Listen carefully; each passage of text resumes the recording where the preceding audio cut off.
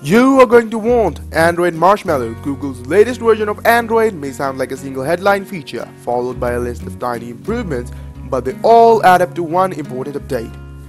After all, there's a reason Google is causing this release Android 6.0.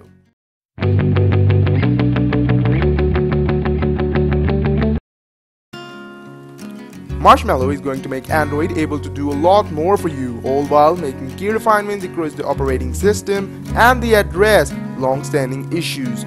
All in all, we are looking at a smarter, sleeker and a more usable Android. So yeah, you're gonna want to update. Google Now on Tap. Google Now on Tap is usually Marshmallow's standout feature. It takes Google Now, the predictive text assistant that's been beside your home screen for a couple of years, and lets it scroll through your app so that you can get extra info on basically anything almost instantly. Here's how it works.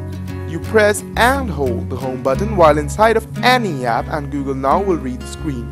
Look for anything interesting like the name of a celebrity, an event or a location, and then return information on what it sees in a little pop-up box on the bottom of the screen. If someone texts you the name of a restaurant, for instance, Now on Tap might see its name and present you with its location on a map.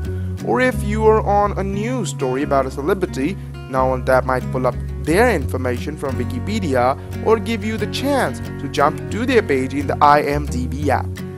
It's an incredibly cool feature, and my initial tests showed it working quite well. This is going to be a big deal in Marshmallow and more than likely future versions of Android as well. Case-by-case app permissions. This sounds insanely boring, but it's really important update. To date, Android apps have asked you during their install process for permissions to access everything and anything that they might need. Things like your camera, your location, message history, and so on. Often enough, you'll see all sorts of things that it seems like an app shouldn't need access to, but you don't have the option of saying no to just one item or asking that anything is used for. Okay, but under Marshmallow, this is going to change. Developers will now be able to ask for permissions on a case-by-case basis. That means when you go to open up the camera in Instagram, for instance, Instagram could deliver a pop-up asking if you want to let it access your camera. That way you'll know exactly when an app is using a feature and why it's using it.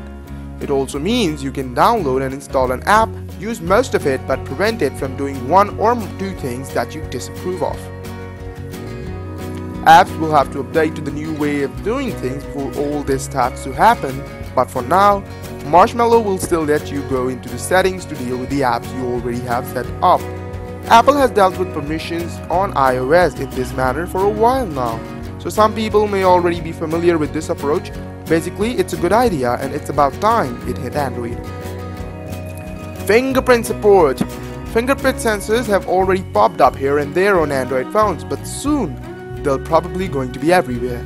That's because Google is building dedicated support for fingerprint sensors into Android, so that phone makers don't have to code it all in on their own. That means your next Android phone will likely let you use a fingerprint sensor to unlock your phone, make payments and log into various apps and services. Basically, it's going to be a huge convenience for both the people making Android phones and we, the people using them. USB Type-C. Actually, it's Type-C. Everyone hates buying new cables, but this time, it's worth it. USB Type-C, also called USB-C, is a tiny new reversible USB format that's a kind of sweeping the text industry. Before you know, it's going to be used to charge most phones, tablets and laptops, and for transferring data and video between devices. Marshmallow adds support for USB Type-C for Android phones and tablets, so there's a good chance that your next phone will use it. Get ready, you'll never stab a micro USB cable in the wrong direction again. Doze. It seems like every new version of every operating system makes a claim about improving battery life, but Google's latest improvement may actually be a meaningful one. Doze, a new feature in Marshmallow, monitors how your device is being used and adjusts app activity accordingly. Basically, if you aren't using a tablet all day while it lies on your table, Marshmallow will simply pause your app so they don't drain through the battery. That means apps won't be primed with the new content the second you open them, but Google says the device's standby time could double. Not a bad trade-off. I like it. better cut, copy and paste. Finally, another small but meaningful change in Marshmallow is the way that it handles copy and pasting text. Rather than making you jump up to the top of the screen to find and decipher the cut, copy and paste buttons, Marshmallow will float the options directly above the text you have selected. It's pretty much identical to how iOS does it, and it's a solid change. Even if it's only a small change, it's for something that you use a lot. Number 1, and the most important, Chrome works inside all other apps. It's always frustrating getting kicked out of an app and over to the web where you have to wait for a site to slowly load. So Google is doing something about it. With a feature called Chrome Custom Tabs, Marshmallow will allow apps to preload certain web content before sending you over to an in-app Chrome tab. That idea is that you are still visiting a live updating website, but the experience should be much smoother.